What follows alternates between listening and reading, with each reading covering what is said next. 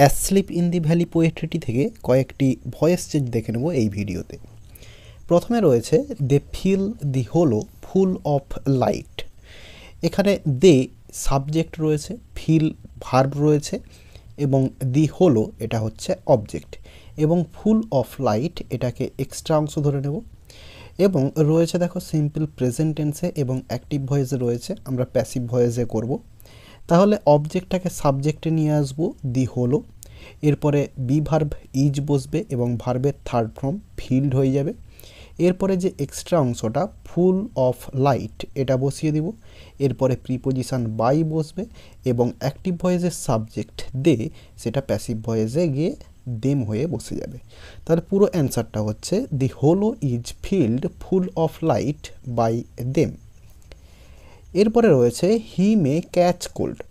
এখানে he subject রয়েছে, মে catch রয়েছে, ক্যাচটা মেন ভার্ব এবং মেটা মডাল অক্সিলিয়ারি, এরপরে কোল্ড এটা হচ্ছে অবজেক্ট। তাহলে মডাল অক্সিলিয়ারি দিয়ে রয়েছে এবং অ্যাক্টিভ ভয়েসে রয়েছে, প্যাসিভ ভয়েসে করব।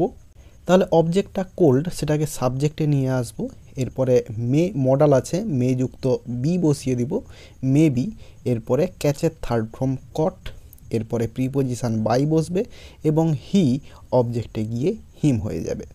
তাহলে পুরো অ্যান্সারটা cold may be caught by him. এরপরে রয়েছে দি humming insects don't disturb his rest. এখানে দি হামিং ইনসেক্টস এটা সাবজেক্ট, এরপরে ডোন্ট ডিস্টার্ব, ডিস্টার্বটা হচ্ছে ভার্ব এবং হিজ রেস্ট এটা হচ্ছে অবজেক্ট। রয়েছে সিম্পল প্রেজেন্ট টেন্সে এবং অ্যাক্টিভ ভয়েসে রয়েছে। তাহলে প্যাসিভ ভয়েসে করব, হিজ রেস্ট যেটা অবজেক্ট রয়েছে প্যাসিভ ভয়েসের সাবজেক্টে নিয়ে আসব, এরপরে বি ভার্ব ইজ বসবে এবং সঙ্গে নেগেটিভ ওয়ার্ড অর্থাৎ নট বসিয়ে দিব, এরপরে ভার্বের থার্ড ফর্ম ডিস্টার্বড, এরপরে প্রিপোজিশন বাই বসবে এবং অ্যাক্টিভ ভয়েসের সাবজেক্ট দি হামিং ইনসেক্টস সেটা প্যাসিভ ভয়েসে অবজেক্ট হিসেবে বসে যাবে, দি হামিং ইনসেক্টস। তাহলে পুরো অ্যান্সারটা হচ্ছে his rest is not disturbed by the humming insects. এরপরে রয়েছে নেচার কিপ হিম ওয়ার্ম।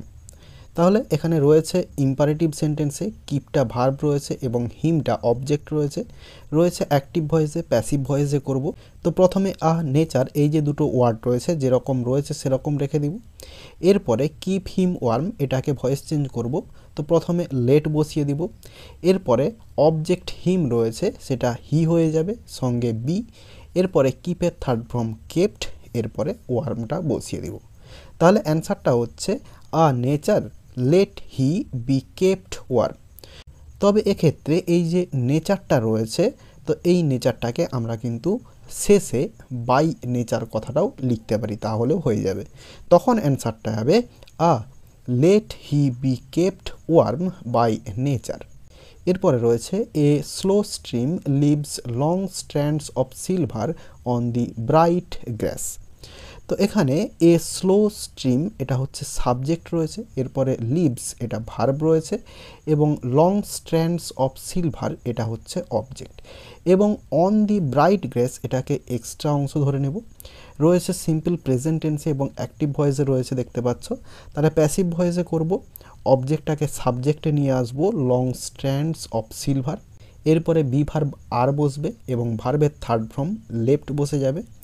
এরপরে যে এক্সট্রা অংশ অন দি ব্রাইট গ্রাস এই কথাটা বসিয়ে দিব, এরপরে প্রিপোজিশন বাই বসাবো এবং অ্যাক্টিভ ভয়েসের যে সাবজেক্ট এ স্লো স্ট্রিম সেটা প্যাসিভ ভয়েসে অবজেক্টে নিয়ে চলে আসবো।